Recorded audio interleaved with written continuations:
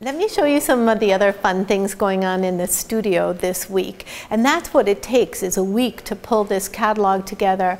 A lot of people, a lot of time, a lot of creativity, a million ideas flying around. Oh, and did I mention a lot of money?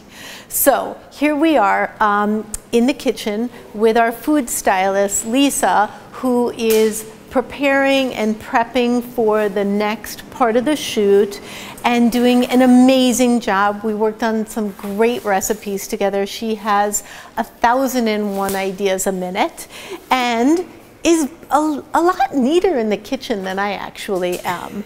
So she's getting the rack of lamb ready for one of our shots.